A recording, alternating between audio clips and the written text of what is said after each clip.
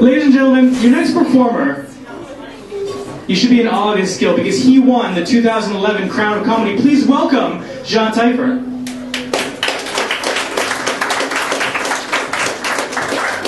Thank you very much.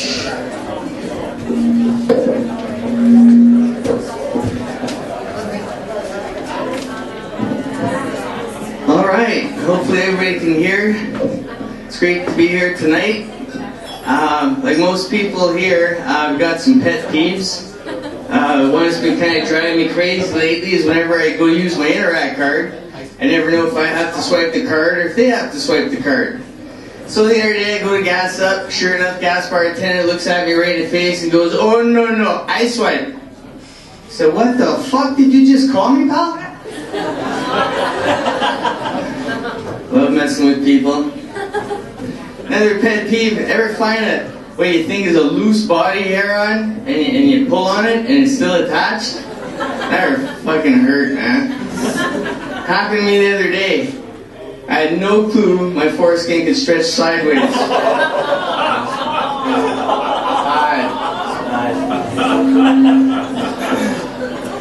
Anyway, I love North Bay. It's great. Been coming here on and off since I'm a kid. I'm from Sudbury originally, and my dad and my uncle used to take me in Calendar Bay ice fishing and play a little hockey out here. Some great hockey tournaments and participate in the Sears Festival for theater. But my favorite memory is on the way out of town. There's these waterfalls. I don't know if there's a name for the waterfalls. Ever familiar with the waterfalls? Perfect. Didn't know there was a name. But anyway, it was great because I was living in Sudbury, turned 16, got my driver's license. Me and my girlfriend get in my parents' car and we just take off for a ride. And then we stop off there for a picnic. She had this whole thing planned. I didn't know. So we get there and it's beautiful waterfalls and the whole thing. And I got the most romantic blowjob of my life. It was romantic. Romantic. I guess I should warn you guys, my set tonight's going to be exactly like when I'm having sex. I'm going to give you the best I've got for about 15 minutes. And then, even if you're not ready for me to stop, I'm getting off no matter what. So I'm single.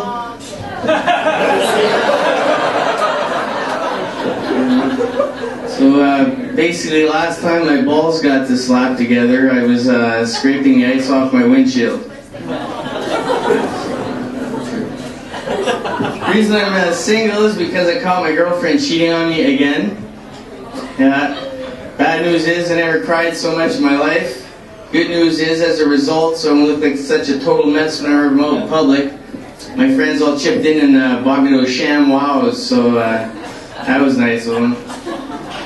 By the way, they really work. I said wow every time.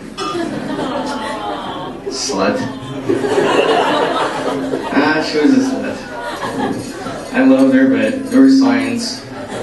Like when I met her, she used to lug around her dildo on her keychain.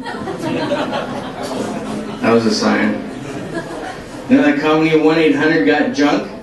She had a t-shirt, 1-800 got spunk. Should've known. Another t-shirt, all good things come to those who fillet. There were signs.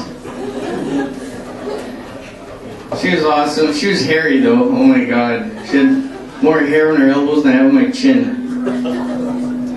She wouldn't let me call her my pet in public.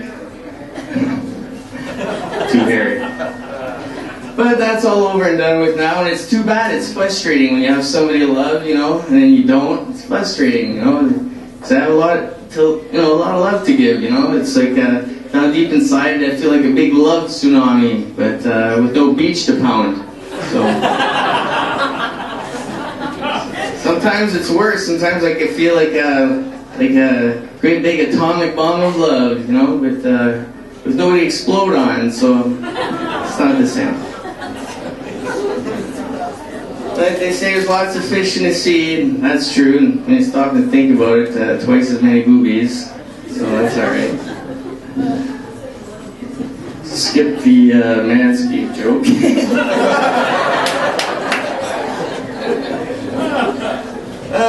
Didn't know black was thinning. I went to buy some jeans last week, and the girl helping me out was really cute, and I put on some jeans, and she goes, "Hey, I really like those jeans on you." She goes, "They look good on you because black is thinning." I'm like, I don't want to hear that, but wasn't aware. She says, yeah, black is thinning. Anything you wear is thinning. I said, really? I didn't know that. So I got home and I dyed my pubic hair blonde. It's all good now. A little bit about me. I'm a pathological liar, officially. It's true, everything I say, absolutely everything that comes out of my mouth is a lie. Well, that's not true. And sometimes, when I'm not doing comedy, and when I feel like it, I do motivational speaking. Sometimes. Gone. Anyway, everybody having a good day today? Woo! Right on. This is a true story. I left Gatineau this morning by Arn Pryor. I had a flat tire. By Deep Rivers, I had a rock in my windshield. And then to boot, I came to visit my grandmother and walked in on her while she was changing. So, yeah, I was there. That was fun. She's wearing a bra, thank God. Wasn't wearing any panties though. Wasn't as bad as I thought because, thank goodness, her gut hangs below her poon. So, no harm, no foul. I love my grandmother. She's a lot of fun. She's always saying things, she makes me laugh. Today she says, "You know what, Jan?" She goes, "I think God hates me." I said, "You think God hates you? Why would you say that?" She says, "Well, I just came back from the doctor's office today and he showed me the results of the x-rays, and it turns out I have stage 3 deterioration of the vertebrae in my neck." I'm like, "Yeah, well, that's not good news, but why would you say God hates you?" She goes, "Well, I think he's just trying to punish me because of my passion for oral sex." So,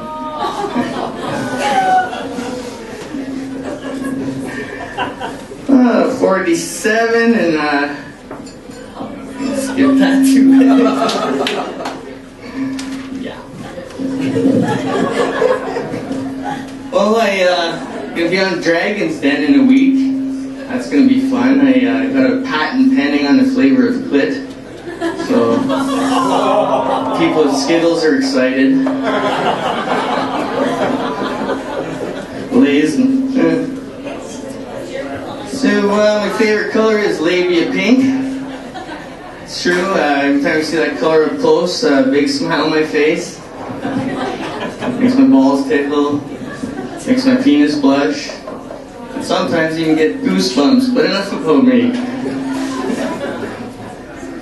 So we finally got a new family doctor. When I went to see him for the first time, he said, "Cough." I said, "What?" He said, "Cough." I said, "Well, first of all, that's pronounced cock. Can't touch your pal." He's like, "Oh, I'm sorry. I just want to touch your balls." I'm like, "Well, it's good to want things, doc, but like the dolphins say, not happening." He's like, "Listen, I need to check you for a possible hernia or testicular cancer, or maybe even cancer of the penis." I'm like, "Did you say cancer of the penis?" He's like, "Yeah." I'm like, "Wow, it's terrible. I had no idea you get cancer of the penis." But at least their ad campaign makes a hell of a lot more sense now. Well, you know when cancer can be beaten?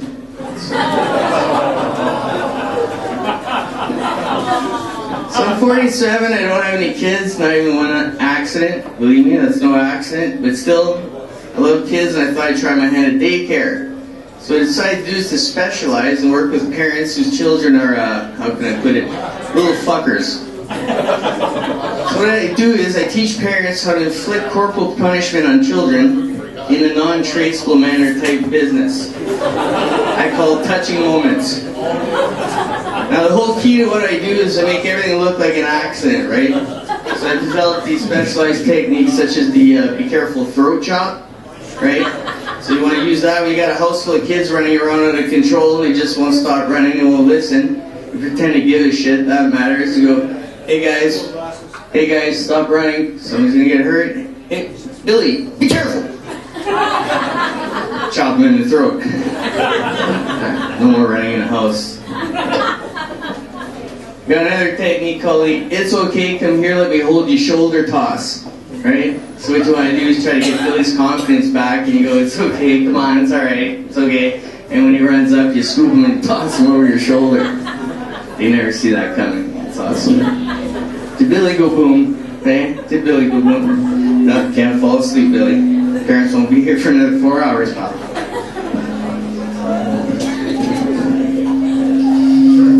Another thing that's popular with parents, I teach them is how to reduce the amount of oxygen in their child's room. That's effective. It's kind of safe. Sign a waiver. Decided to do something to try to make the world a better place, you know. I heard people talking once at Tim Hortons, and everybody was talking, they were saying how, you know, nobody gives a fuck anymore. And I thought, you know what, that'd be a great idea for a charity. You know, every time you give a buck, make the world a better place. So I decided to hold some events, and I've had 3, they're going not too bad. I had something for Greenpeace. Get a piece for Greenpeace. That was the first one. And then I had pumping for Haiti. That was fun. That was popular. And then the last one was really popular with ladies. It was cervical tapping for uterus cancer. So I touched a lot of women down deep inside. So I met a woman, 7 months pregnant. She had 3 daughters and 7 months pregnant with a boy. And on her 3rd date, she said she'd like to have sex.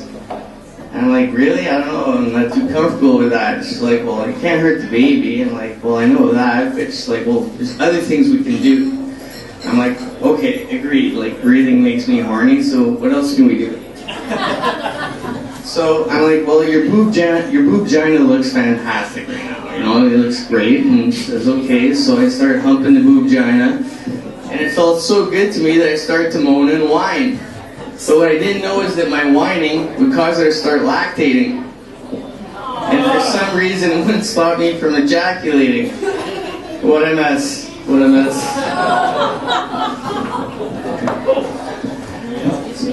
So invited to a party in River Valley, and I met this beautiful woman, and after a few tequilas, we started making out behind the barn. When to my surprise, she said, can I interest you in some oral? I'm like, as in like getting a Hummer oral? She's like, yeah, but I can do much better than that. I'm like, really? Better than a Hummer? That's kind of fascinating. What can you do? She says, well, you wouldn't know this right now, but standing or kneeling before you just happens to be the 2010 Greater Nipissing, Lake Nipissing area Blue Ribbon Champion Yodeler. Sorry, man, if you followed that, good for you. Well, guys, if you never got a yodeler, way better than a Hummer, man. It tickles. It tickles. Actually, looks kind of funny, too. It's kind of hard not to laugh when you look down. It looks exactly like you're feeding a pelican. Anyway, that's my time. Thank you very much.